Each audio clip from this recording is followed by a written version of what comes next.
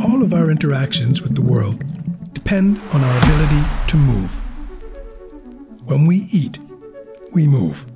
When we talk, we move. When we breathe, we move. Even when we sleep and dream, we move. From the moment we're born to our last moment of life, movement is essential for our survival. Some movements seem simple, the first tiny steps of a baby, picking up a cup of coffee, while others require extreme agility, like performing a pirouette, skiing down the slopes, or playing a piano. As most of our movements are made quite effortlessly, it's easy to take our ability to move for granted.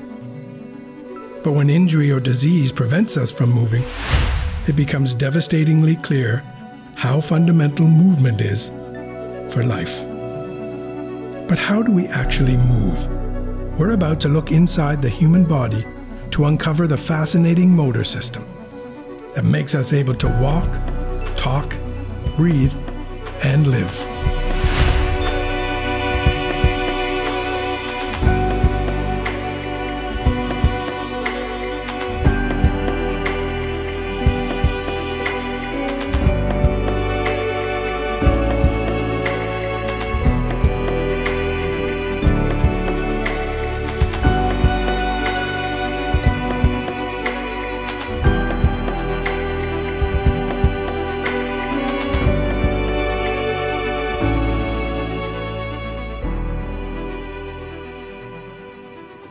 How we move, as simple as it may seem, actually involves an incredibly complex sequence of actions that are generated and orchestrated by specialized parts of our nervous system, together called the motor system. Movement control really encompasses a number of things. It encompasses the sort of basic structure of the circuits that control movement, and it also encompasses the policies, the control policies that are important for shaping and directing those movements. So what this is telling us is that we have a complex nervous system because we need a complex nervous system to move. More than 600 muscles work together to control the movements of several hundred bones. To move properly, the motor system must precisely control and coordinate the strength and timing of the contraction of each of these muscles. And although the question of how the motor system works has fascinated neuroscientists for the last 100 years, it's amazing how many neurons there are in the cortex. Many details of how this system actually controls movement remain a mystery. It's a fundamental question to try to understand how the many diverse movements that our body does can be generated. If you think about it, you move all the time. I mean, if you watch TV, your eyes move around, you do nothing else. But maybe then you grab for a chip, that's also movement. You decide to get up that you don't like the movie anymore, that's movement. Everything is movement. Even breathing, you do the whole day, it's movement. So what do we actually know about how the motor system controls movement? Let's consider what happens when you get hungry. A number of actions need to take place before you can actually eat. First, you probably sense your stomach churning. Then you decide to walk over to the refrigerator. You reach for the handle, open the door, look inside to see what's on the shelves. Then you grab whatever you're in the mood for. Finally, you prepare your meal. These sequentially organized behaviors are meticulously controlled by the motor system, which is composed of many regions in the brain and spinal cord that are talking to each other to orchestrate movement control at every moment in time. So how does all this work? Let's go back to the moment you realized you were hungry and decided to go to the refrigerator.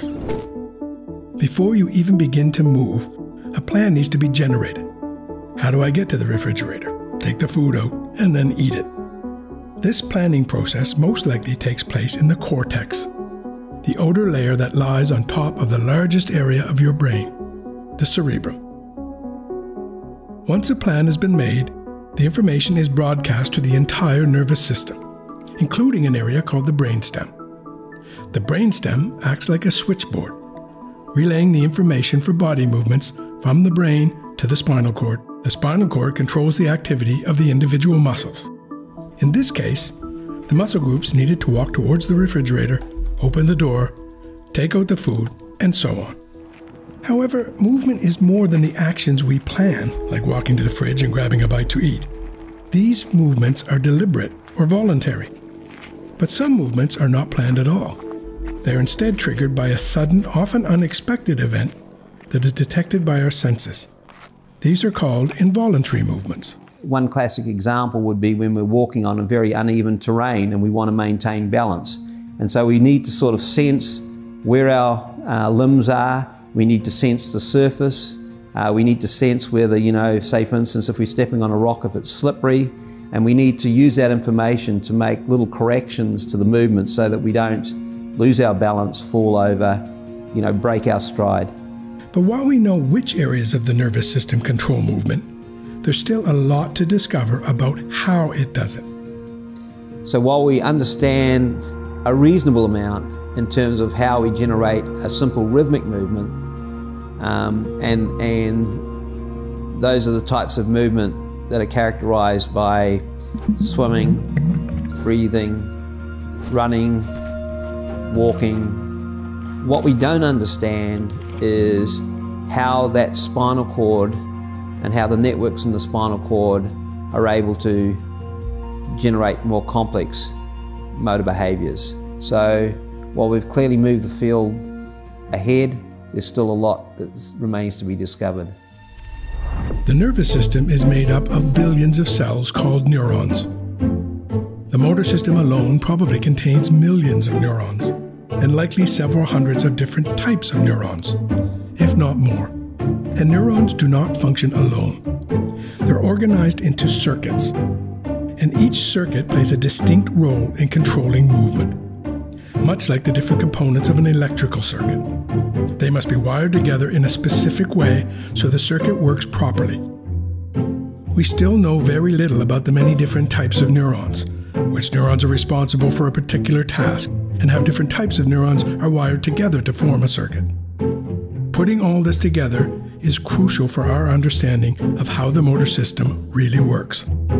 Obviously, the brain is so complex and has so many functions that it's difficult to understand its entire complexity. How you go from a thought to actually be able to move, how feeling hunger or thirst is mediated to the movement systems, and how we kind of get everything together. Perhaps the best understood type of neuron is the motor neuron. By controlling our muscles, the motor neurons are the crucial final players in the neural control of movement. Whatever type of movement we make, may that be reflexive or a more planned movement, the end road to movement is always the same. You essentially recruit a motor neuron in the spinal cord that projects to the muscle, and that fires, and then your muscle contracts. And that's at the end of the day how the mechanics of movement works.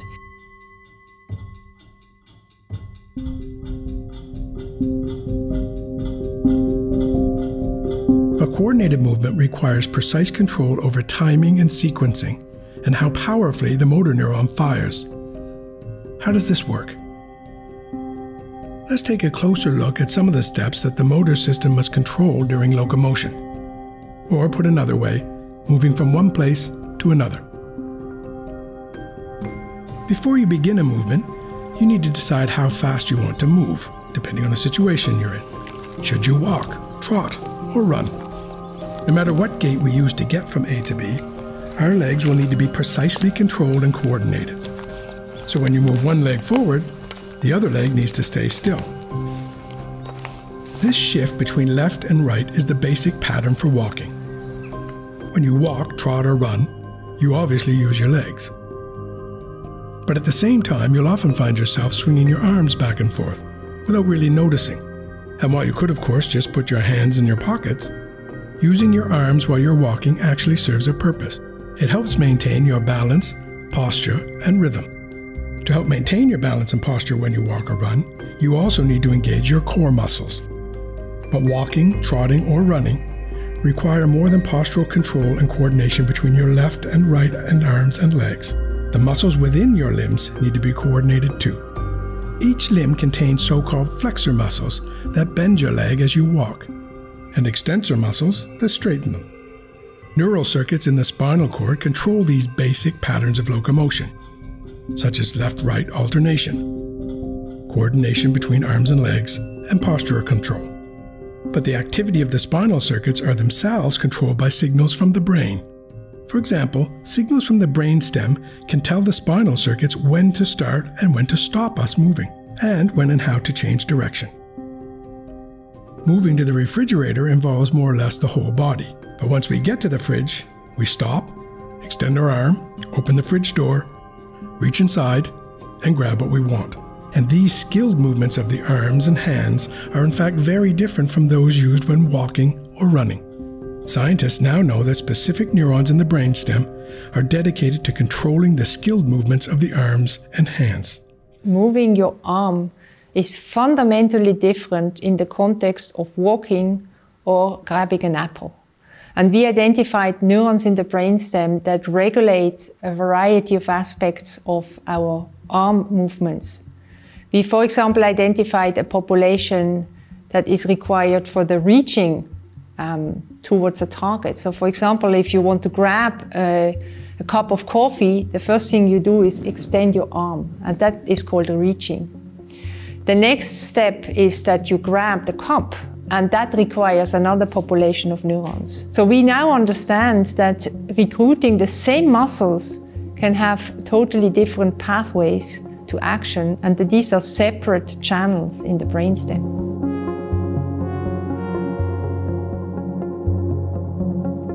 The planning and execution of movements by the motor system is also highly dependent on another important ability, the ability to sense the world around us. As we move, our motor system is constantly being updated by sensory information. This way we can quickly change the way we move when needed. So there are many sensory systems. All of them somehow can influence movements. The entire brain actually hears these sensory systems and listens to these sensory systems to plan future actions. We are influenced in terms of how we move by the visual system or by the olfactory systems. If we see that the traffic light is turning to red, we stop. If we smell something good coming from the kitchen, we run to the kitchen. We perceive and interact with the world by watching, listening, feeling, using our senses in general. But one sense is particularly crucial for movement, one that most of us are actually completely unaware of. And it tells the brain what is happening inside of us. We have sensors in all of our muscles that send signals to the spinal cord and then to the brain. These signals tell the brain what our muscles are actually doing. The proprioceptive system is extremely important in relation to movement because it monitors the muscle contractions of each one of your muscles. Our proprioceptive system also tells us where different parts of our body are in space. And while you may not be aware of this sense, try to imagine picking up a cup of coffee without knowing where your arms are. If you close your eye and you stretch out your arm, you will immediately know in which direction your arm is in relationship to your body. And that is what we call precision sense or proprioception. If you lose that, you can still get around with having vision and equilibrium. But if you lose that and you close your eyes, you will have very big problems of actually performing many movements. Although there is still a lot to learn, scientists have made significant progress in recent years. Until recently, scientists have been unable to actually identify and manipulate specific types of neurons within the motor system. But this is changing, and the potential implications are huge. I genuinely am very curious. Yeah, I'm very curious. We'll figure it out, I tell you. Scientists are now able to control the activity of specific types of neurons and see which aspects of behavior they control. They've also discovered that the skilled movements of our arms and hands are controlled by dedicated circuits in the brainstem. And as we've already heard, they've also identified specific cell types in the brain and spinal cord that control different aspects of locomotion, like gait, speed, coordination of our limbs, and core muscles, and also stopping, starting, and turning. so they've begun to crack the code of how the motor system actually works. And these discoveries could be vital in our quest to understand what goes wrong when the nervous system becomes diseased or damaged. Think about disease. Some diseases affect one type of movement more than another. And if we understand which are the cell types that are regulating that particular type of movement, we can intervene with that without interfering with the other that is still functional in the disease state. So it's a type of precision medicine that at the moment we can only dream about, but which I'm hopeful will come relatively soon. Developing more precisely aimed treatment could hold huge benefits for patients suffering from the many diverse and devastating diseases that affect our ability to move. In Parkinson, we can treat motor symptoms with replacing dopamine or giving L-Dopa to patients. That will cure some of the motor symptoms, but it won't cure all of them. So from a basic science point of view, finding the stop cells is a significant finding. These stop cells, when they are activated on one side of the brainstem, are also involved in turning behavior. And we believe that these stop neurons might be involved in that lack of turning ability that you see in late Parkinson's disease. It's difficult to selectively activate those cells in humans, but you can imagine that in future experiments where it will be possible maybe to activate this type of cells more specifically in the brainstem, that it would be possible to use that to alleviate some of the symptoms that you see for example, in Parkinson's disease. Developing such treatments in humans is not yet possible. However, experiments in mice suggest that by activating specific cells in the brainstem, some of the devastating symptoms of Parkinson's disease can be reversed. In fact, we have done some experiments with the start cells in a Parkinsonian mouse model, and we can show that by stimulating selectively certain start cells in the brainstem, we can restore the locomotor function back to normal. Similar areas in the brainstem can be activated in Parkinson's disease, and this is what we call deep brain stimulation. But in order to be able to stimulate in a clever and precise manner, we need to understand the organization of these circuitries in the healthy and normal brain, and selectively stimulate or activate those circuitries as it was in the normal function. And this has not been possible with the current technology.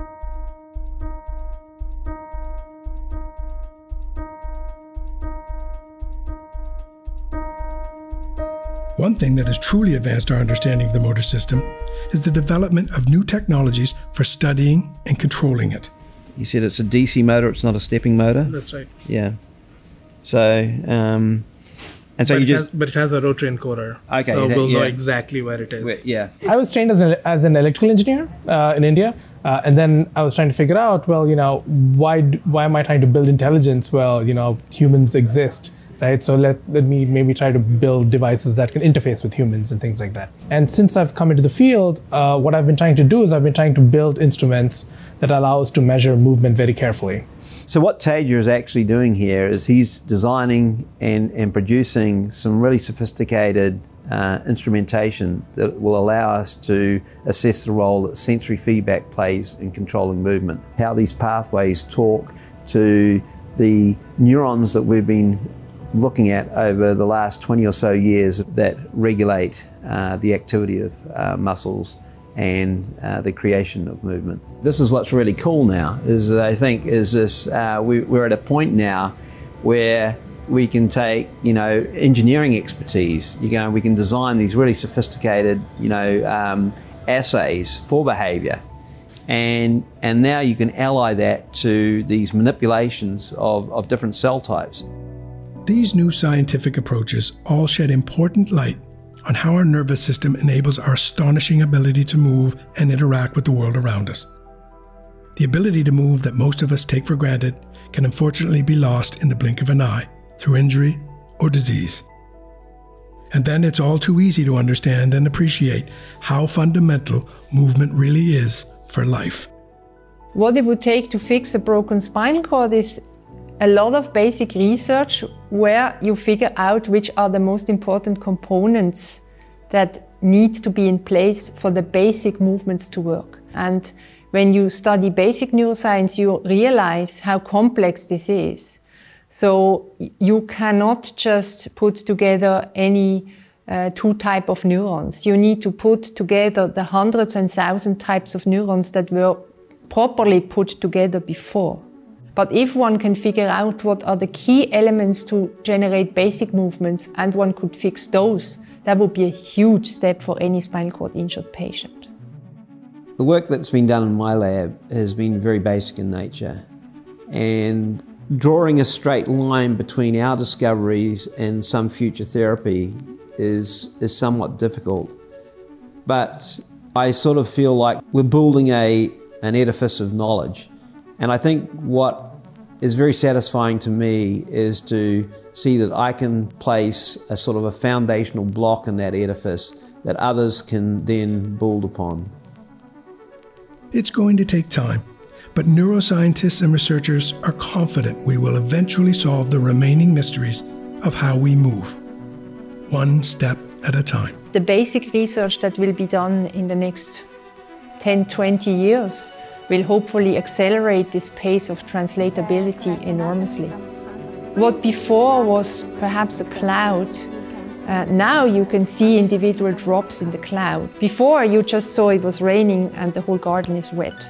And now you know with precision which drop land where. And that gives me hope that some of the work we've done can be applied to patients that would be extremely rewarding for the basic research, because it would be a demonstration of how basic research can have a direct impact on the health of patients.